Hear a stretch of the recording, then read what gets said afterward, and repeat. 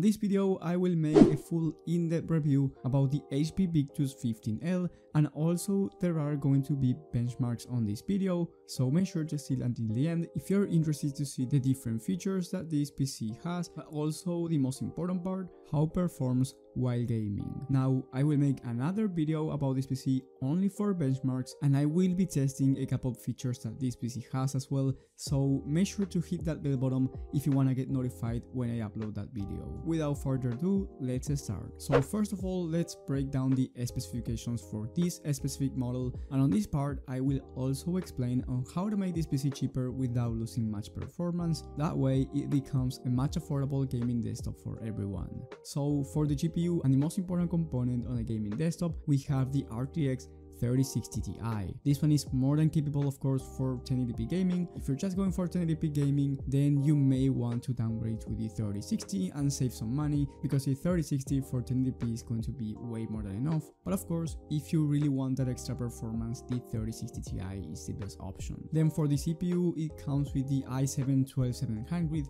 This one is the non-F version, which is really important for productivity work such as 3D rendering and video editing, because it comes with integrated graphics as well that will help you out on those type of tasks. Now for gaming itself, once again, I think the i7 is a little bit too much for everyone, and most people will be happy with the i5-12400, which is going to be once again more than capable even for 1440p gaming. Now this is really easy to upgrade and downgrade. You just have to click on customize and buy from the link down below in the description, and you can change all the settings that I'm talking about. Then for the storage, you get 1TB of SSD, which is basically the standards nowadays. It might be enough for you, or you might need more storage. This depends on the games that you want to install on this gaming desktop. Then you get 32 gigs of RAM, which is great for gaming but also streaming and multitasking, because you get 32 gigs. Now 16 GB is going to be more than enough for gaming. And with that being said, let's break down the price and how to make it cheaper. So the total price for this specific model of the Victus 15L,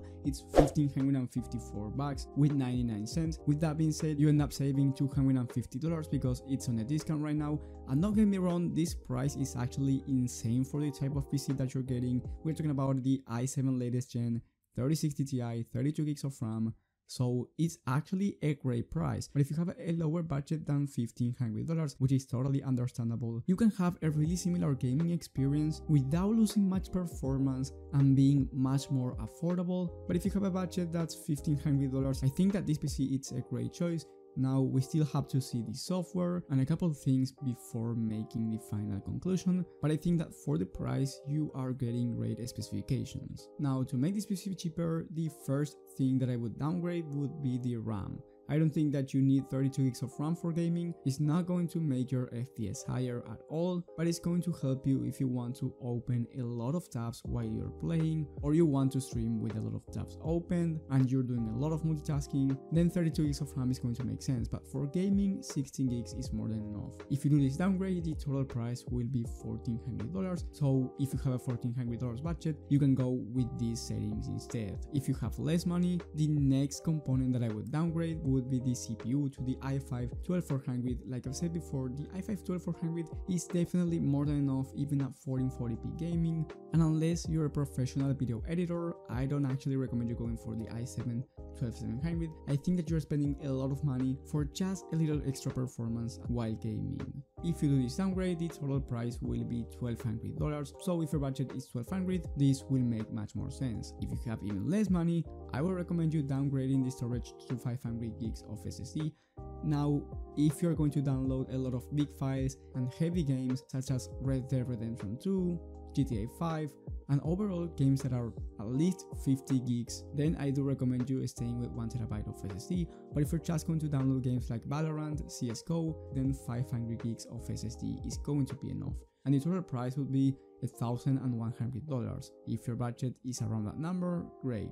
If it's even lower, then you can downgrade the GPU to the RTX 3060 and settle for 1080p gaming, which the 3060, like I said before, is more than enough for 1080p, and the total price will be $1,044. Now this last downgrade is the one that I do not recommend you doing because it's only a $50 difference, and the performance difference from the 3060 Ti to the 3060, believe me, that is huge. So in my opinion, the sweet spot for this PC is having the 3060 Ti and 1TB of SSD and downgrading everything else. So the total price will be $1,200 and you will be getting a gaming PC with the 3060 Ti, a terabyte of SSD, 16 gigs of RAM, the i5-12400. I think that overall it's a great PC for the price, and believe me that you won't find any other gaming PC at $1,200 with the 3060 Ti and the i5-12400, so it's actually an excellent price and it's on a deal right now, so I do recommend you getting it as soon as possible if you have the budget to do it. And don't worry if you got lost with all of these specification settings, I will leave down below in the description everything I did step by step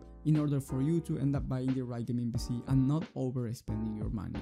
Also, the design of this PC is pretty nice. It has that wide look, and one thing that I gotta say is that it's pretty small so it can fit in any desk, and the lights are great, which you can change them on the Omen software. This software is actually pretty good and it has a lot of features for your gaming PC, such as light customization. You can see the system vitals, power options, performance control to actually make this PC even better for games or make it more quiet, and it even has a network booster. So first of all, we are talking about the light customization because a lot of you like RGB and the design overall looks pretty nice, but you have plenty of options for colors. You can go for the basic ones or actually customize it by yourself, but you will also have animations. I really like the static option, but you can go for different animations and colors. Then on the performance control tab, you can optimize your performance by selecting different modes. Now, every single benchmark that I will make on this video is going to be with the default option, but on the other benchmarks video that I will make, which will have much more games, I will test these other two options.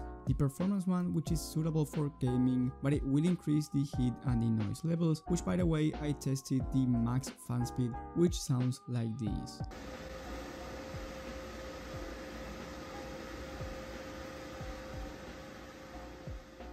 Now, while gaming at 1440p, the fan never reached the max, so there's nothing to worry about basically, so don't worry, it won't be loud while you game. And then there's the quiet option, which is going to keep the fan noise to a minimum, but it's going to reduce your gaming performance. So I do recommend you going for the quiet option if you're playing high demanding games that don't require high FPS, but if you're playing FPS games like CSGO and Valorant, I recommend you just going for the default, since it will be more than enough for high refresh rates. But don't worry, you will see the difference in my benchmarks video. And then on this system vitals tab, basically you can see your network speed, your GPU, CPU and RAM utilization, also the temps for the CPU and GPU, the storage, as well the top processes. You can basically see everything, and there are different modes, and you can also see all of the specifications. So overall, the Omen software is great. I do really like it, so I really love this software. Now I'm going to do benchmarks in a couple of titles, those being on Fortnite, Red Dead Redemption 2.